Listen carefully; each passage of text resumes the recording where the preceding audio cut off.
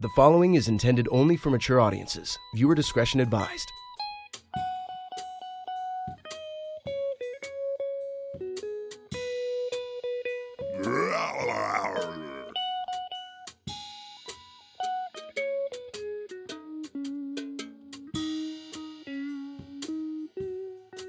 Previously on Emphatically told, so son, emphatically told.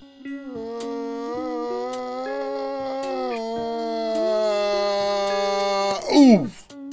Hello, welcome to the show. Today, the VIB, or perhaps VIB. Oh, I didn't mean to wake you, sorry about that. Sorry about that. The VIB, a Famiclone plug-and-play with stolen software, 2 game lists, including a 30-game list of vibrating games, and 2 vibrating game controllers.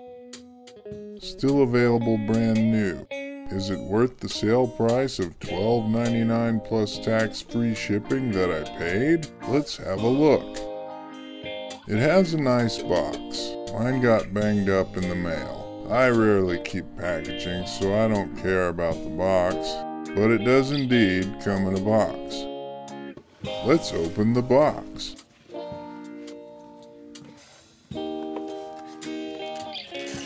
The console itself, very small.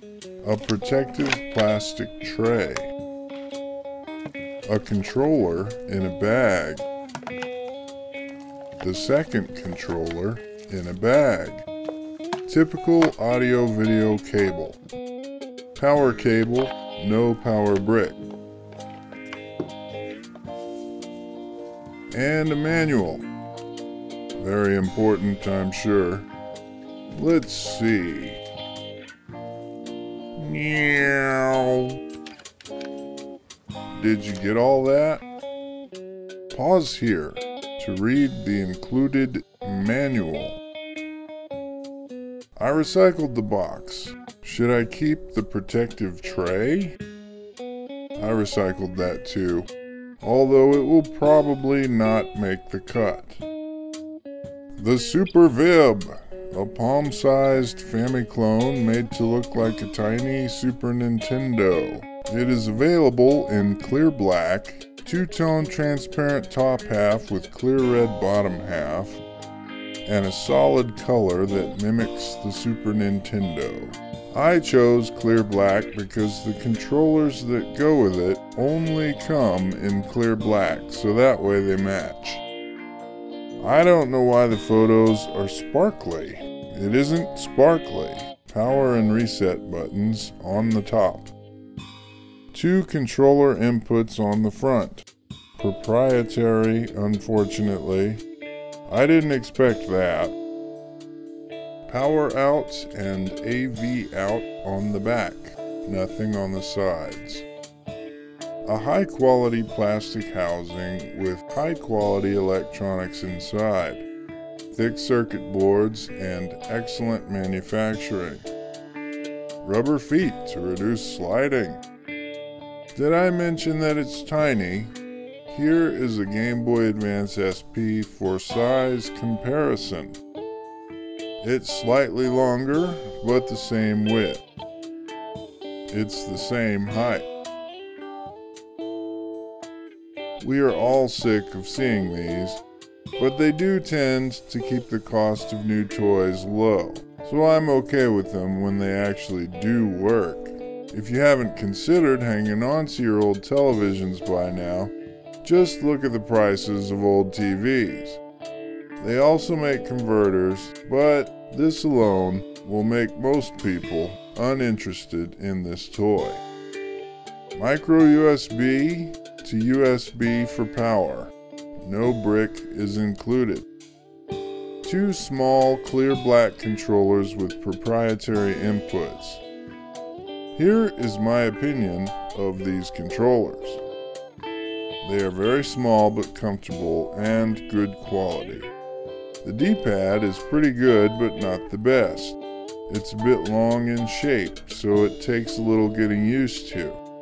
Travel time is different, if you will, and you might miss a lot at first, but after some practice it's responsive and comfortable. The buttons are nice, but you only need 4, and 2 of them don't even do anything. Pretty stupid that they chose these for this. I will be opening mine up and removing the 2 useless buttons. I am hopeful when I do, I can move the colors around how I like. They also have DualShock style vibration things inside. I didn't think I would care about that at all, but it's actually been kind of fun. The console and controllers, pretty nifty. A close look at the tiny controller. The plastic is thick and tough. The back, for those who are curious. Aside from the aforementioned 2 buttons that do nothing, one other flaw exists. It's no big deal, but strange and worth mentioning. The Player 1 controller plugs into the right-hand side and vice versa. Weird, but whatever. It could be alarming initially, though. The controllers aren't mini USB or micro USB. You might recognize what they are, but I don't. Here is one next to a micro USB.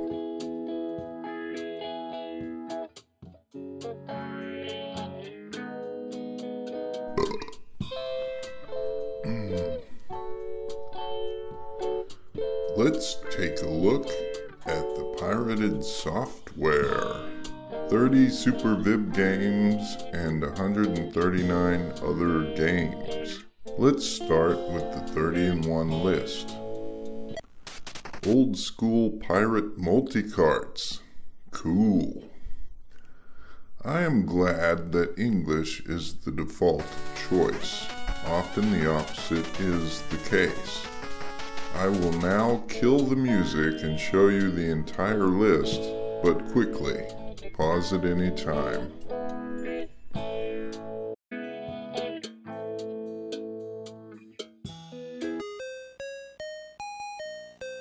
This game vibrates a moment when you grab a power-up. It actually does add a little something, kind of fun. Also when you get hit and shrink. And also when you get killed.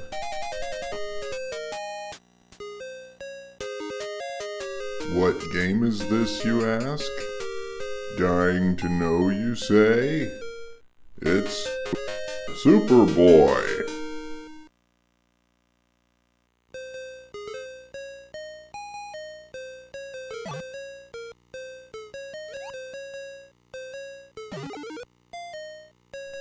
It reminds me of another game. I can't remember the name of it. The music is terrible.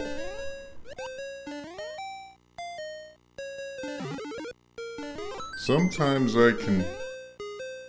Not this time.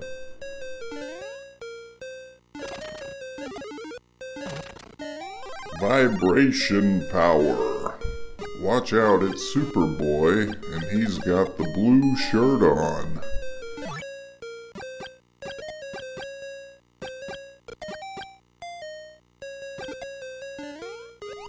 Dope. Superboy.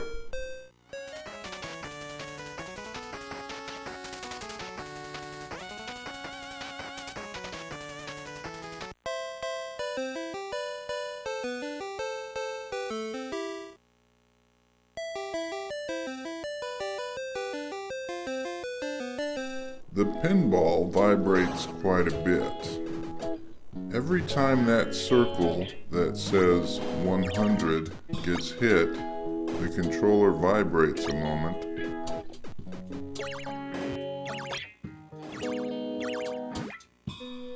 Let's go below. It crazy vibrates here. Pretty fun.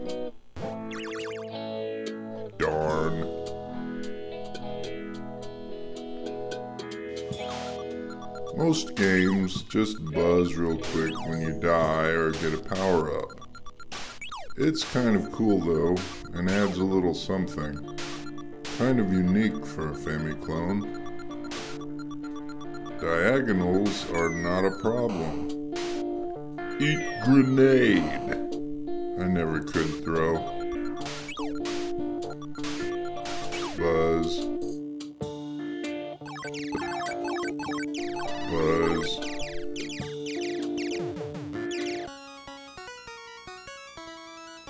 Buzz.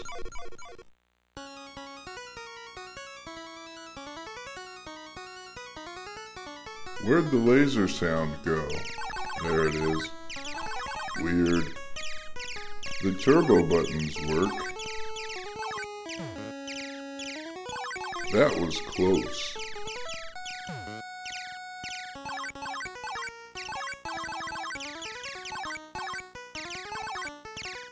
Buzz.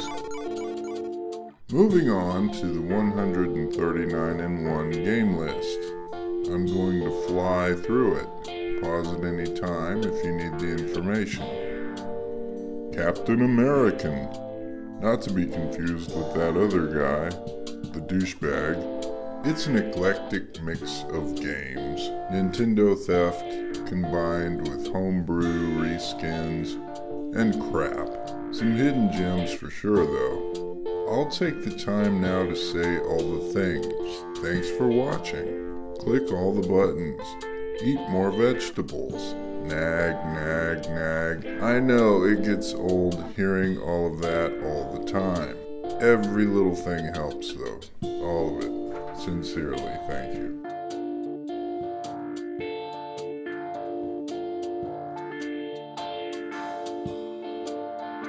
Galaga with Turbo Fire. Tried it? It's fun. This is a good Famiclone multi-cart in my opinion.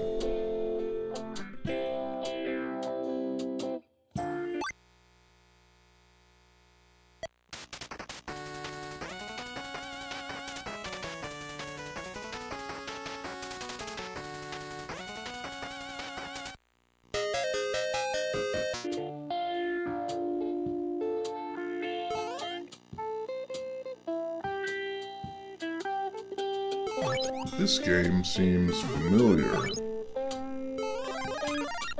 Hey, this is a Superboy ripoff. Unbelievable.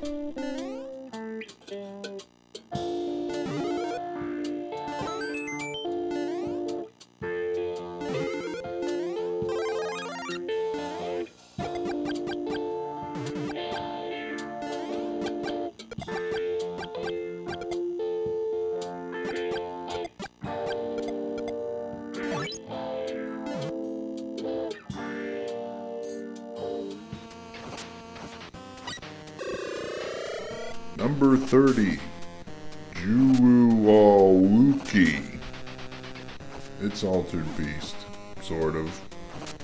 Was this even real for 8-bit, or did someone do this?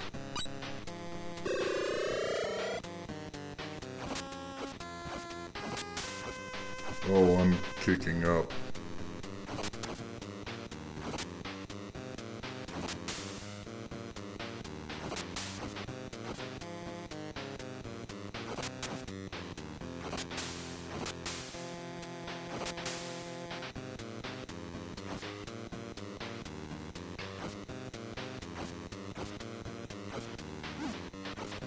I don't even know how I did that.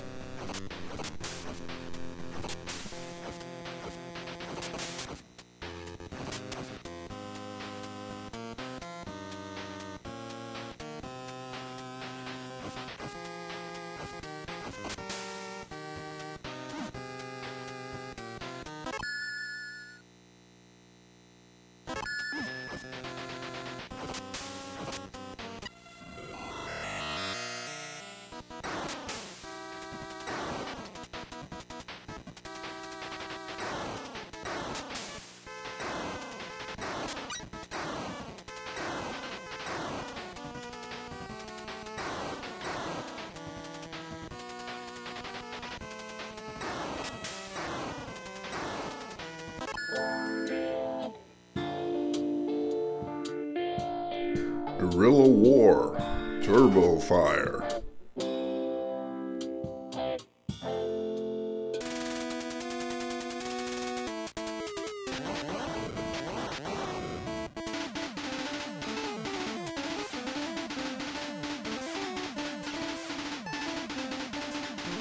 Oops.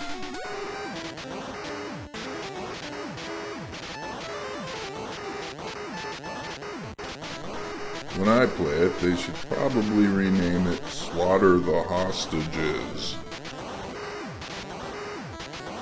This is... How do I...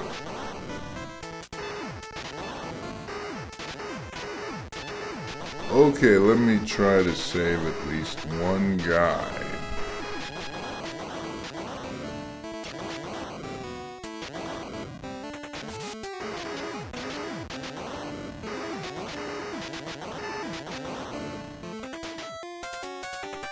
Cool. And then I died. Super Fight 1. Don't games normally not get called 1? Shouldn't it just be Super Fight? It's a bad Contra bootleg, but you get to be an old bald guy. Bald guys are much cooler than guys with hair, in case you didn't know.